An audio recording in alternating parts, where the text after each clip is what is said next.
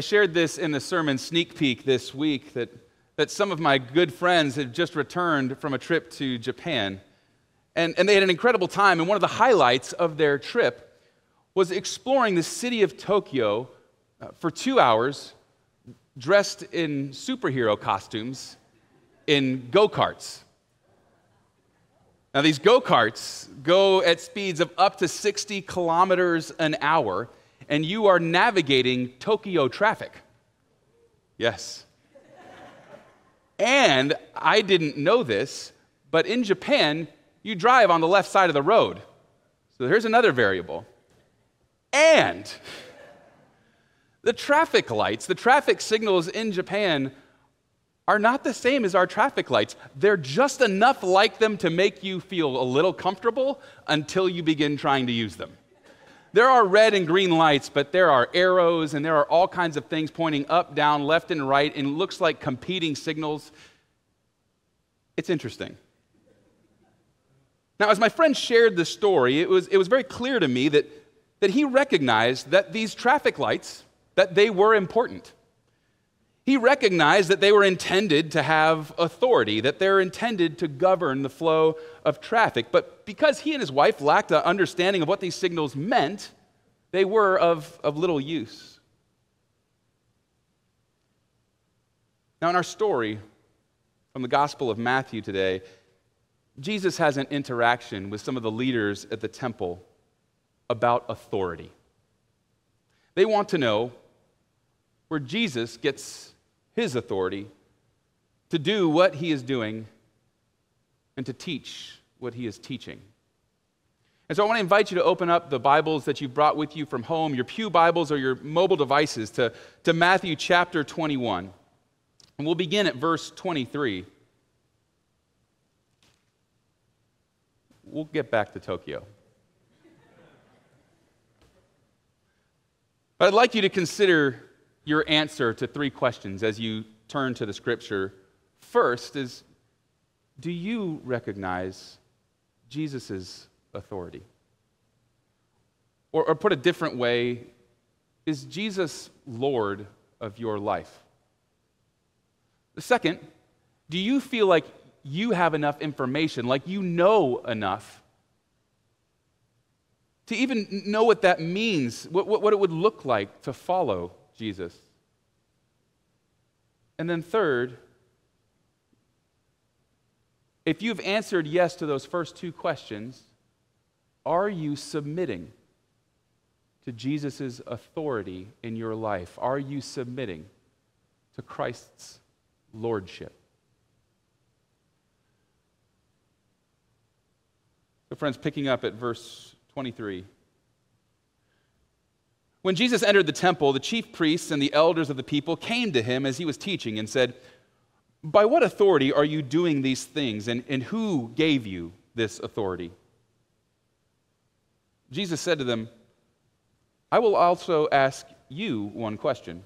If you tell me the answer, then I will also tell you by what authority I do these things. Did the baptism of John come from heaven, or was it of human origin?"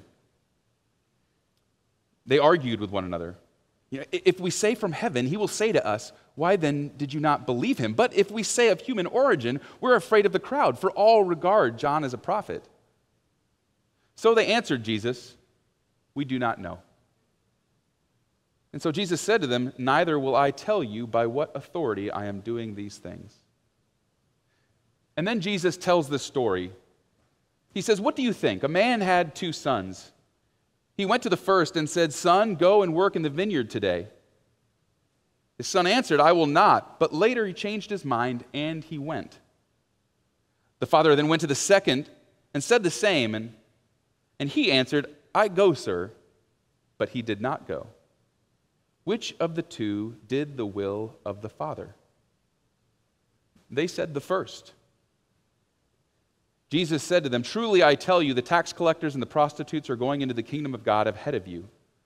For John came to you in the way of righteousness, and you did not believe him, but the tax collectors and the prostitutes believed him. And even after you saw it, you did not change your minds and believe him." Friends, this is the word of the Lord. Thanks be to God. So in this passage, there are these two different stories that I think at first feel a bit disjointed and sort of prompt the question, what is it that we do with the two of these? What does one have to do with the other? The first is this interaction between some of the Jewish leaders and Jesus, the chief priests and the elders. They ask him where his authority comes from. Now, I think it's helpful to know that earlier in this chapter, Jesus has his triumphant entry into Jerusalem. Jesus and the disciples enter into Jerusalem. It's a day that we typically recognize as Palm Sunday. So that's where we are in the narrative here.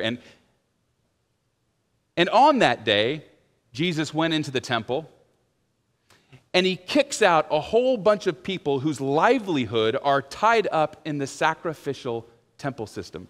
Now, we're not going to go deeply into that this morning, but it's just helpful to know that what Jesus did that day was disruptive. And so this is the very next day, and Jesus is back in the same place where he has caused this disruption, and he's teaching again. And so if we hadn't guessed it already, these leaders asking this question are not coming with a sincere question. They're asking this out of frustration. They're asking it out of anger. And so the leaders ask Jesus, where does your authority come from? And hoping to trap Jesus. Because he either says from God and can be convicted of blasphemy, or he doesn't say that and he alienates his followers. Instead, Jesus proposes a third option. He asks them a question, not regarding their authority, but of the populist Jewish figure, John the Baptist, his cousin, John. He asks them, where did the authority for John's baptism come from? And he offers them two options. He says, from heaven or from humans. Now, in Hebrew, this would have been rendered Mehashamayim, from heaven, or Meha Adam, from humanity. And this is an idiom still used today in contemporary Israel. Mehashamayim, meaning from God. If you were to, later today, go to the Galleria Mall, which doesn't seem like many people are doing anymore, but if you were to go to the Galleria Mall later this afternoon and you were to bump into a friend that you have not seen in years, and you were suddenly able to sit down to reconnect, you might say, gosh, that was a God thing. That was from God. That was really providential that we got to meet. That's the meaning of this Hebrew, this Mehashamayim.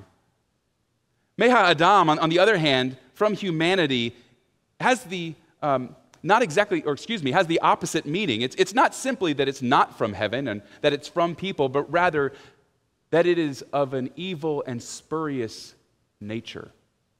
So Jesus is saying, was John's authority from God, or was John's baptism evil, unfounded, duplicitous? And so the leaders, they choose not to give an answer. And why is that? Because it's clear what the leaders believe, that it is Meha Adam, that it is from humans, but they don't say that. And the reason they give is this: if we say of human origin, we are afraid of the crowd, for all regard John as a prophet. You see, their response has everything to do with how that response will be received by all of those people around them. Their response to this question reveals what is motivating them, what is most important to them. It reveals their engine. It reveals what is their Lord. In this case, public perception. As you think about those things which drive and inform your decision-making, particularly when it comes to uncomfortable situations, what is your engine? What is motivating your decisions underneath the surface? Who or what is your Lord? Because it's in these very situations, when we are uncomfortable, when life is stressful, that this is revealed. After the leaders' lack of response, as they reveal this thing about themselves, then Jesus moves straight into this other story that at first feels as though it has little to do with the previous interaction. And in the story, Jesus says, a man has two sons. The first, he asks to go and work in the vineyard, and the son says he won't, but he does. And then it says he asks the second son the same question, and he says, I will, and he doesn't. And here is the connection, because this is a story about authority. Who ultimately submits to the father's authority in the story? Which son? Good, yes, it's not a trick question. The first one, right? The first one submits to the father's authority. Now, the second one is polite, right?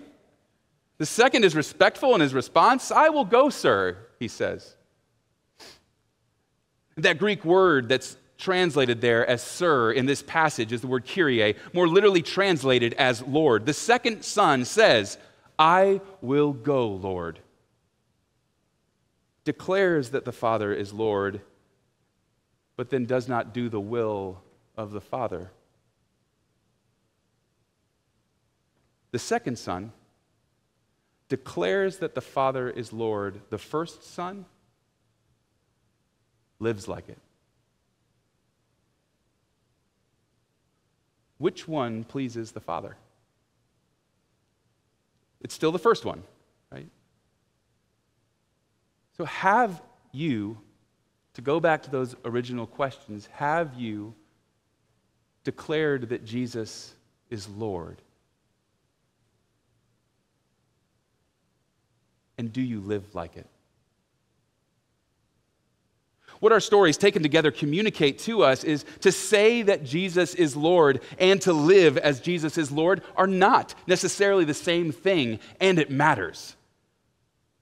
Is Jesus Lord is the basic fundamental question of our Christian faith. From it flows everything. It is the question. But if our answer to this question is yes, that Jesus is Lord, then it must have a profound impact on the way that we live our lives. Because if it doesn't, then our answer to the original question is actually no. And some of you are sitting in your seats and saying, Nick, what about grace? How can we be expected to live perfectly? Don't we get into heaven anyway? Doesn't God forgive us? Yes, but these are the wrong questions to be asking. When we approach our walk of faith, when we approach the transformation that God is seeking to bring about in our lives, we don't start with, how much can I get away with? Right? This conversation around faith and works and how the two are related, it's one that's been going on for 2,000 years. But the questions to be approaching our faith with after we declare that Jesus is Lord is then, Jesus, what do you want me to do? Jesus, how do you want me to live? Because here's the bottom line, the way that we live will reveal our real answer to the question, is Jesus Lord? Hear that again. The way we live will reveal our real answer to the question, is Jesus Lord?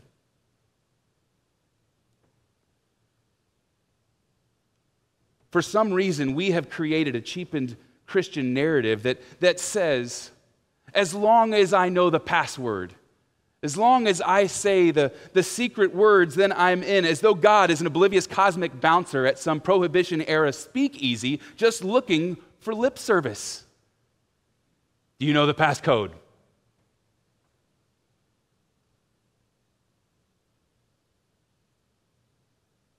Friends, because of what Jesus has done, there is abundant grace when we fall short. Hear me say that loudly. This table that we gather around this morning communicates God's promise of abundant grace to feed us. And yet, we are still called to submit to the lordship of Jesus Christ. You know, where does Jesus say to the leaders here, hey, I know that you all are living in ways that are dishonoring to God, but it's okay because in a week you're going to crucify me, I'm going to rise from the dead, and then you'll all be forgiven so you can keep on living the way you're living. He doesn't, right? He doesn't. Jesus consistently preaches a message of repentance, to turn from our old life and to turn to a new life. He does it here in reference to the tax collectors and the prostitutes, how they have changed their lives. He does it in response to the woman caught in adultery in the Gospel of John. He says, you are free to go. Now go and sin no more.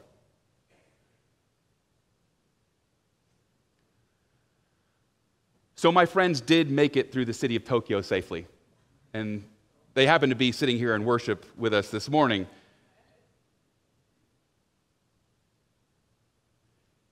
They were assigned a resident driver to follow. So this resident driver, who happened to be dressed as a giant pink bunny, followed all of the signals, obeys all the laws, and they simply emulated what the driver in front of them did in order to navigate the roads of Tokyo for 2 hours. It is exactly what we think of in terms of our discipleship within our Christian walks. Minus the costumes, which we may want to think about adding. Friends, the truth is we are called to a challenging life submitting to Jesus' authority while surrounded by the abundant grace of God. And so let that truth both frighten and uphold you. We're not left alone to figure out what it means to follow Jesus and saying that Jesus is Lord. That is the gift of the church. We surround ourselves with people that know the rules of the road, that can show us what it looks like to follow Jesus, to submit to his authority, and to embrace the new life that awaits us. Will you do that? In the name of the Father, and of the Son, and of the Holy Spirit. Amen.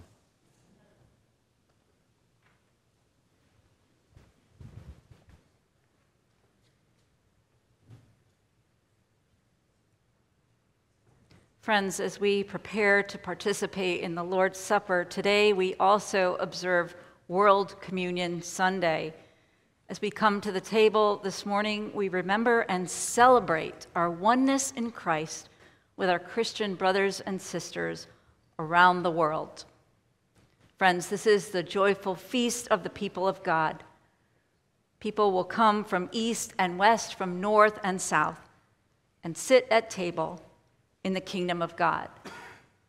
Jesus said, "Come to me, all who are weary and are carrying heavy burdens, and I will give you rest. Take my yoke upon you and learn from me, for I am gentle and humble in heart, and you will find rest for your souls." This is the Lord's table. Jesus is our gracious host. All are welcome. Friends, let us pray. Holy and gracious God, it is good and right that we lift up to you thanks and praise, O Lord, creator and ruler of the entire universe. Out of your great love for the world, you sent your only Son among us to redeem us and to show us the way to eternal life. On the cross, your Son offered himself a perfect sacrifice for the life of the whole world. By his suffering and death, he freed us from sin and death. Risen from the grave, he leads us to the joy of new life. Today, we remember the unconditional love your Son has for all people across the globe, and reminds us of the kind of love we are called to show one another. May this meal be a source of inspiration and courage, that we might follow your example and lavish love upon one another in our congregation, families, neighborhoods, communities, and beyond. Send your Spirit to preside with us, that we might be transformed and nourished for the journey ahead. Through Christ our Lord, we pray. Amen. The Lord Jesus, on the night of his arrest, took bread, and after giving thanks to God, he broke it and gave it to his disciples, saying, "Take, eat, this is my body given for you. Do this in remembrance of me." In the same way, he took the cup, saying, "This cup is the new covenant, sealed in my blood, shed for you for the forgiveness of sins. Whenever you drink of it, do this in remembrance of me." Whenever you eat this bread and drink this cup, you proclaim the saving death of our risen Lord till he comes again. The gifts of God for you, the people of God. Take and eat.